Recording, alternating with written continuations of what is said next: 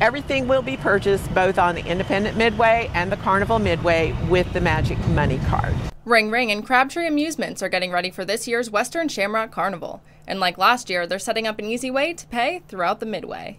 We introduced Magic Money here, and you will buy a Magic Money Card when you come, and you purchase everything with that Magic Money Card. There will be kiosks around throughout the Midway, and you can refill the card. Once you have the card, you can refill it. If you have last year's card, you can actually refill it.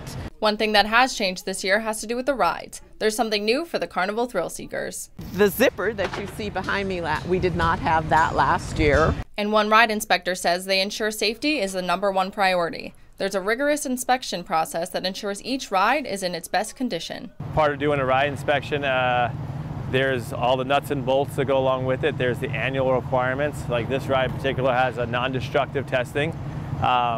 To explain that to people, it's being able to see cracks that normally the human eye can't see, so it may be like an ultrasound. COVID safety precautions will also be taken by Carnival staff, but for guests, it's their choice. For News Connection, I'm Kayla Brown.